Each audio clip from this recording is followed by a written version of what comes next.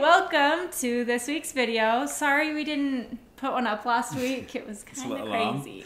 We went to the 17th of May celebration here in Salt Lake when we got back from Costa Rica. I get a new appreciation for Brad whenever I try to take the girls somewhere on my own because I just feel like I don't have enough arms because like we had just gotten back from Costa Rica and both of the girls were so exhausted. I was like, they're both wanting to be held. It's funny because there's no jet lag. There's no jet lag difference from Costa Rica and here, but they were just like travel exhausted. But overall, it was really fun. It was just harder work than I anticipated. I was telling Brad, we need to make one of those expectation versus reality videos with kids because there's so many times that you have this expectation that it's going to go a certain way and then it's like... It's usually never really hard. Expect. Yeah. All right, we just got back from Costa Rica and we're running over to the 17th of May celebration over at the International Peace Gardens here in Salt Lake. I'm in my traditional bunad. Both my grandparents are originally from Norway, so grown up just celebrating all the Norwegian traditions.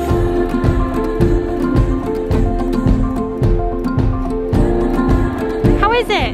No? You don't like the lefse? This is the test if you're a true Norwegian, Greta. Look at that. Oh yeah, is it yummy? Greta, did you have fun at the celebration? Papa. Did you have fun? Papa. Say yeah. Yeah. So I've been trying to teach the girls working and like hard work and like chores and gardening. I brought the girls out with me and Greta had like the gloves on and she's like trying to work in the yard. I think it was two left-handed gloves. It was. We found a worm and we were looking at it and playing with it and then we put it back in the dirt and then later Lucy found this like crusted up dead worm from the sidewalk and she brought it up to me and she was like, Mom, it's dead, we need to bury it. So I'm like, okay, let's bury it. We buried it.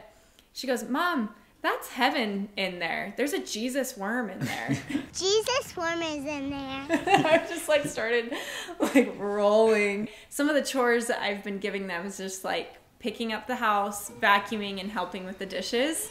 And they've actually done a pretty good job. Like, I've always been like, oh, they're too small. It's actually been like a huge learning moment as a parent and as a mother to delegate some of these jobs out to the kids because they're more capable than you think. So Lucy's soccer practice, it started, you know, she was super excited, loving it. Yeah, like her first game, she was like in the front, kicking the ball, everything. So good. And then it just slowly kind of went down.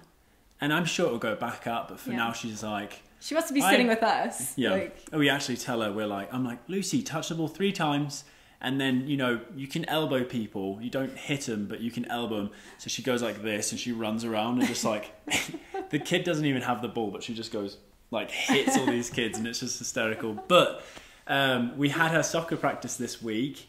And they kind of mixed it up. It was so awesome because her coach brought a cooler of water balloons and whenever somebody scored on her team, he like divided it up like boys versus girls. So whenever the girl team scored, all the girls got a water balloon and they were able to throw it at their parents or the coach. And I thought that was so fun. I didn't know it was the parents and so she's running at me and she throws it, but it's like a cherry bomb basically.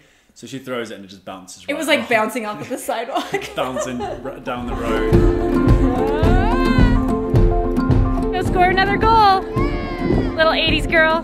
But I'm super proud of her for trying soccer. I mean, it may be something, a ton of people direct messaging me on Instagram like, don't give up on her. We're not giving up. We just want her to try whatever sticks right now and then we'll come back to soccer again. Obviously, I love it. Yeah. And so we'll try it with her again when she wants to, but...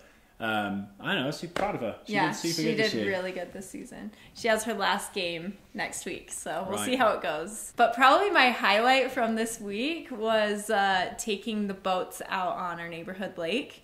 We took out this rowboat and like Brad rowed me, Lucy, and Greta. Around, like that is a workout. And it was like a windy day. It was one of those days where like we promised our kids like we're gonna take the boats out, we're gonna go take the boats out. And then this huge storm came, and we're like, oh crap. Like, always happens. Every time. We're going to go do something, and then just like... It's either closed or the weather's bad. Yeah. But we still went down there. Like, it was kind of sprinkling, but it cleared up pretty quick. Yeah, Greta literally was trying to jump in the whole time. They had life jackets, which was even funnier. Because Greta's just like... It's just like classic little kid, you know? Yeah. But at one point, Greta was just like wanting to get in the water so bad. And so I'm just like, okay, whatever. So I like held her by the handle of the back of her life jacket. Which makes like, it even funnier because then it puts the back flap and then pushes it in. Anyway. And I was just like holding her, like as Brad was rowing, I was like holding her off the back of the boat so her legs are just like bobbing out and she was just laughing. I wish that I would have gotten that on video because at one point we were like going over this patch of like reeds under the water and they were like giving her credit cards between her legs. Like, what are we doing today? We're going boating. In the ocean! I woke up in the world I wanted. Greta's gonna go for a dip. I don't know what this is for, but I think it's for this.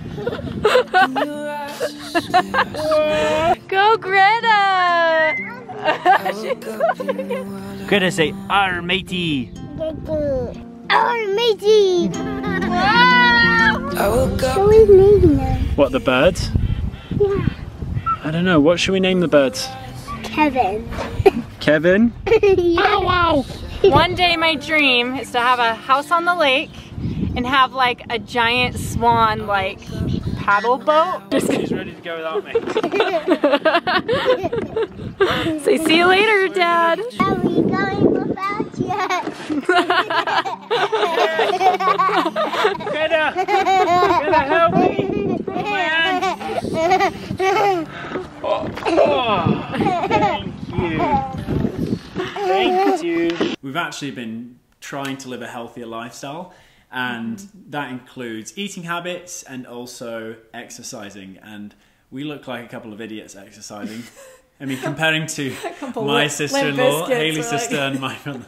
I mean, you can see them and they're just like pros. But for us, it's not so much of a physicality type thing or trying to, you know, gain a 12-pack, which I will. Not. But it's more just mental health. So we just really, this week, we found out one of my parents' good friends actually had a stroke. And it just gave huge perspective to us and just the importance of health. And he's younger than my dad actually, and it's a miracle that he is still alive right now. But it gave great kind of just a lot of perspective, you know, not just like, because I think sometimes it's like, well, you know, like working out, like I don't care to have a six-pack. I'm confident with the way I look type thing, you know, but like, no, like having a healthy lifestyle is so much deeper than that. And like, if we want to be able to like live long, healthy lives and have that energy for our kids and like be able to meet our great grandchildren someday, like we got to take care of our hearts now. Like as dumb as that kind of sounds right now to say, we're just but growing like, up, aren't we? We're just, that moment like gave us a lot of motivation and perspective because it wasn't just like, oh, I want to be swimsuit ready. It was, wow, like when we are in our 60s, like the things that we're doing now are going to affect how our body is then. Right. And so, because I mean, and Hailey's good at that because I woke up there one day and I was like, I'm feeling pretty good. And it was after, 3 days of exercising. And she's like, yeah, I feel pretty healthy too. And it was a good like reminder of why we're doing this. So that's something that we didn't include video-wise because you don't want to watch us struggle. maybe I'll put it in next week's vlog. Yeah, we'll do like one of those intense like time-lapse push-ups where it looks like you're doing 1,000,000, but it's like struggling 5.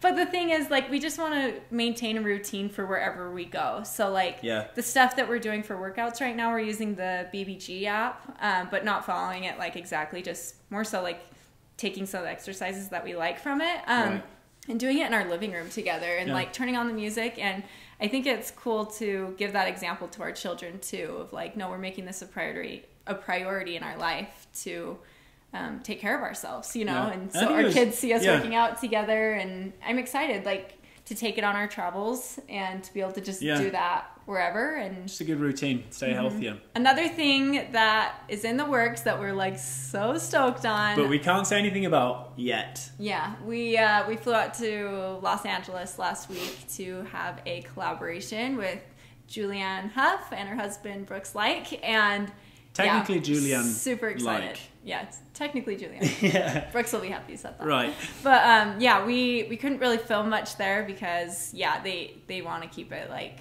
pretty under wraps until we launch it. So follow us along on Instagram. It does include our Summer Devine expeditions and something that you can feel a part of and take pride in, and be a part of this huge impact that we're trying to create. So yeah, keep an eye out on that's all we Instagram can for say. that. Yeah, that's all we can say for now. But keep an eye out on Instagram at Hailey Devine and at Bradley Devine, because we're going to be launching it in these next couple weeks, and it involves you. Stoked, and it involves you. Thank you so much for watching our video.